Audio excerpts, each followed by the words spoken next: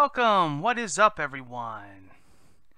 We finally have a new episode of Q&A with Sean, which was previously called Questions for the Goof, if you remember. We changed the name.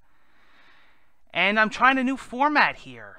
I'm trying different things this year, trying to change the series up, trying to, add to them, trying to improve them. We're trying something a little different. I usually have myself on camera with the webcam, and we're talking and this and that, and we're trying a little something different here. I actually asked the subscribers and viewers to submit a logo or a graphic for me for this series, and we're trying it a little different. We're going to see how this works. We got some awesome viewer art here from Mark Lasghini, which is a fellow viewer. And as you know, or if you don't know, if you're following me for the first time, first of all, I'd like to welcome everybody on stream that is live with me now. Welcome. Welcome, viewers, returning and new.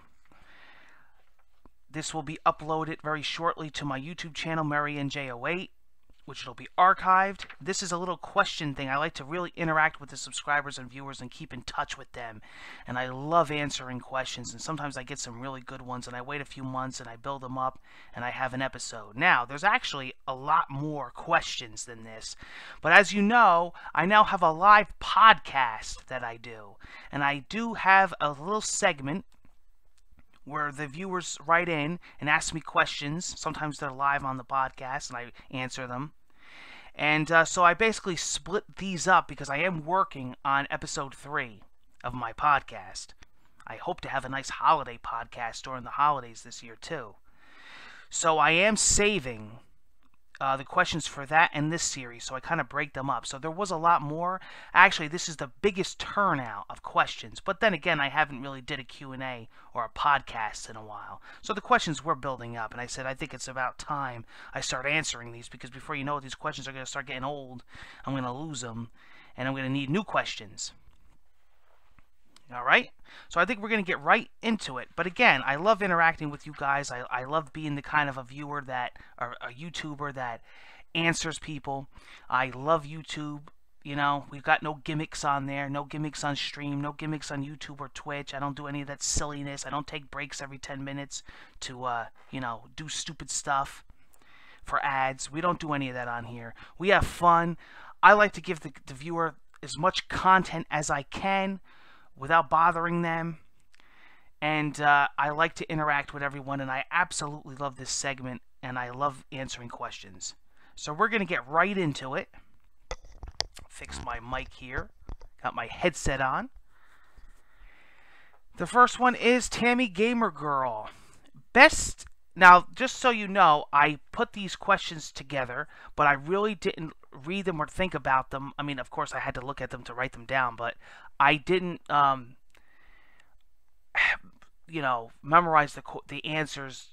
I'm doing this right off the top of my head right now, just so you guys know, so I'll be thinking about these questions as I'm reading them. Tammy Gamer Girl says, best game shown at Gamescom. That's a great question. Jeez. Well, I gotta tell you, I absolutely loved the Advanced Warfare gameplay. I thought that was great. The multiplayer, I thought that was awesome. I thought that was really cool. The Witcher 3 looked amazing. The footage from Assassin's Creed Unity looked absolutely amazing. I would probably say maybe The Witcher 3. I mean, that game just keeps blowing my mind. It's stunning.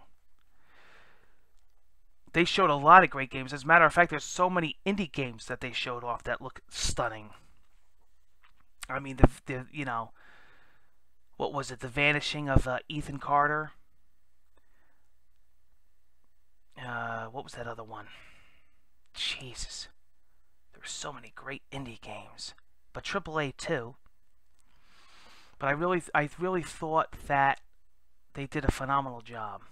That was a great conference. That was like on par with E3. I mean, I really thought Gamescom really came along. I mean, I was impressed with it this year. I really was. There was a lot that was shown that was interesting to me. Far Cry.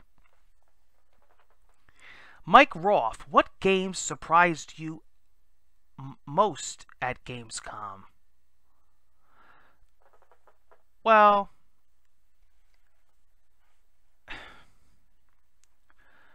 I don't know so much about surprise, but I was excited to see even games that we knew about, new gameplay that like wasn't shown at E3. Like, the multiplayer of a lot of these games, like Advanced Warfare, was interesting to see that. Most surprised was a lot of these indies that I didn't even know about, or that some were just announced, or some indie games that were announced but we never seen really a lot of gameplay of them, and now that they've shown them at Gamescom, it was very indie based. Some of those indie games are really jaw dropping. I mean, it's amazing what they're doing with these games. I mean, these games are like blurring the lines between what we think of AAA and what we think of indie. I mean, they're just as amazing. So to see that progression with indie games was surprising to me. A Jelly Bean Bop 1330. What indies are you looking forward to? Like I said, The Vanishing of Ethan Carter. Velocity 2X is coming out very soon. A game called Chariot. A game called Chasm. I'm looking forward to what was that other game that was coming out that I was really looking forward to? An indie game. I was like, oh wow. I was just talking about it today. I was like, oh my god, I can't wait for that. It's coming out on Broforce. That looks awesome. Drifter.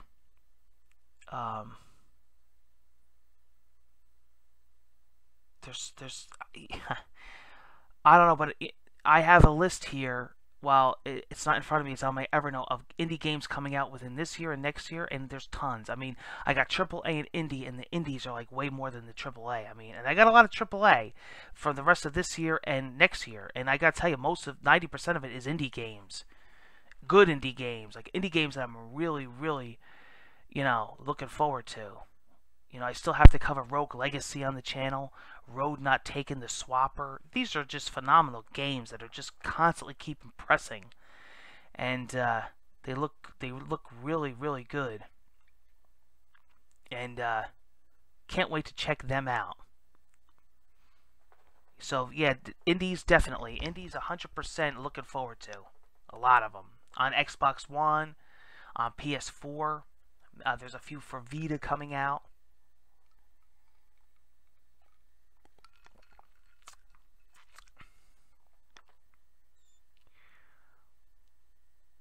Alan the Man, what is your thoughts on Tomb Raider and Microsoft? Well, I don't know if I think I've talked about this on a pre-stream, on a pre-playthrough intro type product, as I like to call it. Before I play a big game, I have the sub bar and I talk on stream. I don't remember what game it was for, but I believe I did talk about my thoughts. You might want to go back and check because I had a lot of thoughts. But basically, I'll sum it up. I'm into exclusives, but timed exclusives, I don't know. It's a funny thing. I think it should be exclusive or not. Timed exclusive, I think, is screwing the gamer over, screwing the company over. You want it, if you have a game that's going to eventually be on all platforms, you want it out on all platforms from the start, because less and less people, they're not going to want to play the game a year later on a different system. They're going to want to play it right out of the gate when it's new, when they know about it, when it's fresh, everybody's talking about it. And it's silly, even with this timed exclusive DLC. And it's amazing that a lot of these games that are coming out sometimes from day one on multiple platforms are only marketed towards one platform. Like, for instance, example, Destiny is a PS4, but it's also Xbox One. But you constantly are marketed to PS4 because there's exclusives, day one content, stuff that only Sony's getting. Just like with Call of Duty with Microsoft. Microsoft getting content early, DLC map packs way earlier than PS4. PS4 catching up months later. I don't know. There's nothing wrong with exclusives, but timed exclusives, I think it kind of messes with the customer, and it also confuses the customer. You know, it could be good, it could be bad. I've apparently it's good for the company, like it's good for Microsoft or good for Sony. But I wonder, what about the consumer? I don't know. I don't think so. I think it hurts them. I really do. And a lot of this confusion now, like it's exclusive for holiday 2015. Oh, well, we didn't say it was exclusive. We just said it was exclusive for holiday 2015, meaning it's a timed exclusive. Or, you know, or they leave you guessing, like, well, is it exclusive or not? Just tell us.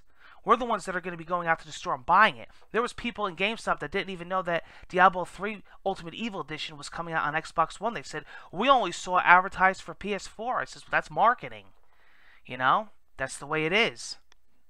So, yeah, it's confusing. But it should just be on all platforms, especially, you know, Tomb Raider is known to be a Sony exclusive. Not Sony exclusive, but it's just known to be a Sony franchise, is what I'm saying. Even though back in the day with the early versions of Tomb Raider, I used to play on the PC. We had various patches, too, for that, mods for that game that I'm not going to go into. Favorite types of movies. I like mob movies. They're my favorite. But I also like horror movies, too. Top 5 movies of all time, I would probably say The Exorcist, Goodfellas, Casino. I do like Gladiator with Russell Crowe. That was one of my all-time favorite. Salem's Lot. Yeah. Predator.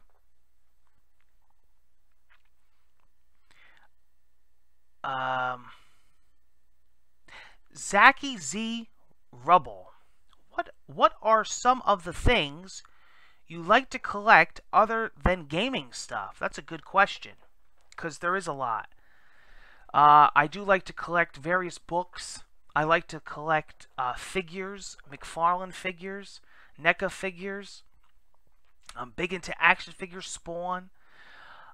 Big into coins, rocks, minerals, and I'm actually have a massive collection, probably in the hundreds, of swords and knives, tactical knives, daggers, swords, katanas. Massive. A lot of things. I'm a big collector of things. A DVD, music CDs. Carl Becker, are you excited for Hyrule Warriors? I am. I'm very excited for that game. It looks like a lot of fun. The more and more I see it. That was, I think, another one that I seen at Gamescom. That looks good. Will you be purchasing all the Amiibo characters? Yes, I will. I will be purchasing all of them. I'll be compulsive with them. Yep. I can't wait to collect them, actually. I think they said that there's going to be a lot of them, but I think there's going to be like 10 at launch. Probably, you know, the main characters like Mario, Yoshi. Any prediction... Oh, I'm sorry. Tom K. Any predictions when we will hear about Fallout 4 or Half-Life 3? Well, I don't think maybe this year, but definitely next year. Probably E3. I could almost guarantee it. Bethesda's up to something. We don't know if it's Fallout, if it's another Elder Scrolls. But, you know, I'm leaning more towards Fallout because, I don't know, I just have a hunch. I could be wrong. But I definitely next year, and probably definitely by E3, or maybe even before. Again, you know, it's a prediction. We hope, right? We hope we hear about this year, but I don't think so. Mindy, how many PS2 games do you own? How many GameCube? Oh, geez, I don't know. PS2 I have in the hundreds, but GameCube I know I have even more. For some reason, I just went on GameCube. First of all, I was obsessed with the GameCube, and when I got the GameCube, I did nothing but buy freaking tons of games for it. I'm still getting games for it. I'm still on the hunt, and I've been collecting since, and I'm just a GameCube nut. Hundreds and hundreds and hundreds of GameCube games. I have massive amounts. I could definitely keep up with the big boys on YouTube that are these big collectors. I can match them. I got closets and closets and bins and bins. New series, and also from Mindy, new series planned for next year. Well, I'm sure, or maybe changing them and making them better. But I'm sure there'll be a few new ones. Definitely. Always trying to spice the channel up and change it for and make it better and try not to always keep it stale and having new reasons for people to come back to. So definitely. Fanny to Manny. Does game delays upset you, or do you agree with them, and why or why not? Yeah, you know what? It stinks, but it doesn't, because I have a smile on my face at the same time, because you know that they're improving the game. They're not rushing it. If they just wanted to make $1 and make money and rush the game, they would release it. How many games have we seen like that? But if you think back of all the games that were delayed, like BioShock Infinite, Watch Dogs, these games came out very good, in my opinion, and they were delayed. So, like, Battlefield has been delayed till next year. Well, every year you have a Battlefield, so it's nice. You have more than enough to play this year. So if they're going to take the time and release Battlefield early next year and make it better, I'm all for it. So, I agree with it. I think it's better for you. You're paying $60. You want a good game, a good product. Once you buy that game, when it's off the shelf, there's no turning back. You get what you get. And also, same person, do you think the Vita has a future? More AAA games, too many indies? Listen, there's these big podcasts that all they do is constantly talk about the Vita's this, the Vita that, the Vita's, in trouble. They name their podcasts all these. Listen. I love my Vita. I play more than enough on it. I'm happy. Yeah, I wish it was marketed more. I wish that developers, noticed it more. I wish it was noticed more at these game conferences. That's what Sony has to work on. If they really care about this system, they're going to have to put more effort into it. But I do love what's out on the Vita, and that is a powerful handheld, and it is an amazing piece of hardware. I absolutely love it with the PS4, with cross-play, with cross-buy, with remote play.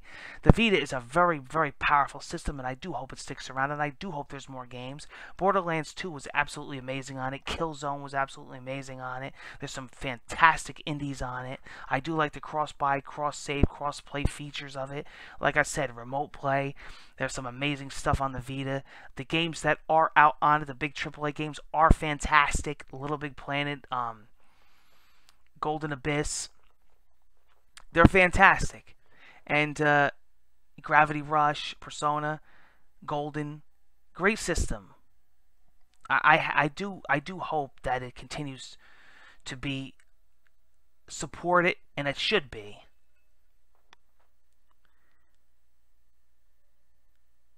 Rockin' and Boppin', these names. Rockin' and Boppin' Fly Handles. I wish I was that creative to think of these names. Out of all the music in your collection, what artists do you have the most of? Top 3. That's an awesome question. He must keep up on me. I would say probably top 3. Metallica, Ozzy, and Eminem. And probably if there was a 4th, or I'll give you 5. Marilyn Manson and Korn. Yeah. Yep.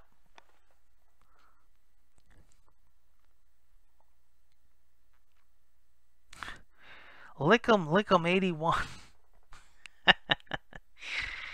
Are you planning on going to any regular Giant season games? Yeah, actually I am. It might be the Steelers or it might be the Broncos. I'm not sure. Yeah, I'm not sure. But if you've been following me, you probably are. I just went to well, it was actually a Jets home game, but it was the Jets and Giants. My buddy had a season pass for the Jets. He's a Jets fan, so I went to the Giants preseason.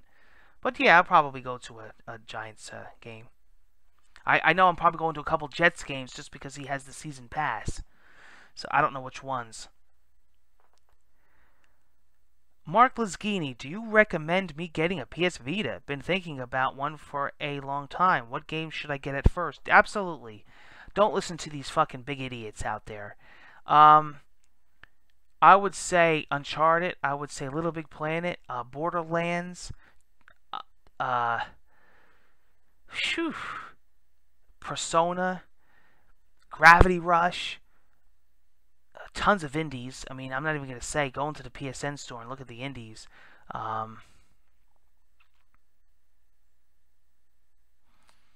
You know. What else? There was another one I was going to tell you to get too. Assassin's Creed Liberations. There's a lot. You got to look. Definitely will keep you busy. Believe me.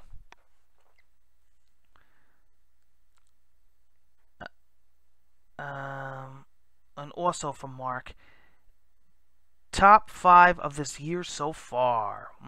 Good question, Mark. Good question. Dark Souls 2, South Park, The Stick of Truth. I'm not going to talk about remasters and reboots either. Shovel Knight.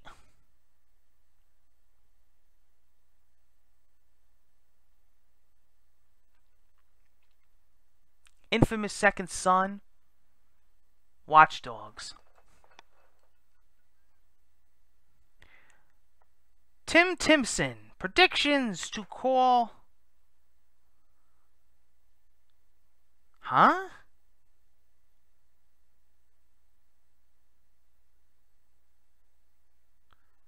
Oh, I see. I'm sorry. I wrote it down wrong. I know what he's saying. Tim Timpson, predictions for classic characters returning to Mortal Kombat X. A good question. Well, I'm hoping... We just recently found out about Raiden and Kano, right? I'm hoping Kung Lao. I'm hoping Liu Kang. I'm hoping Havoc. That's right, Havoc, because I think he's an awesome, underrated character. I'm hoping Kitana. And I'm hoping Baraka.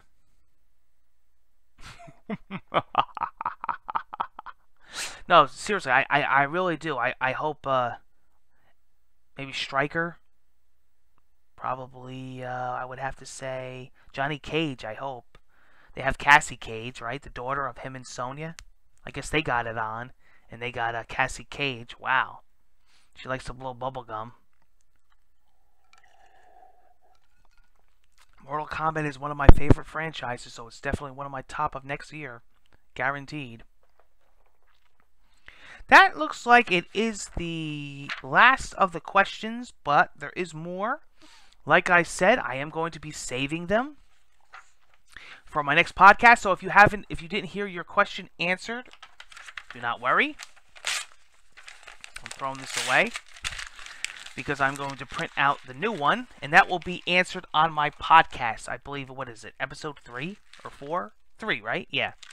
That is coming out soon. I'm going to actually start working on that podcast. It's going to be one of my best ones yet, I hope. I'm putting a lot of effort into it.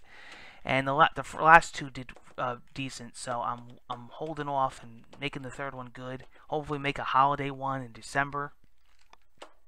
Get your questions, and then probably do another Q&A episode, because the questions have been rolling in.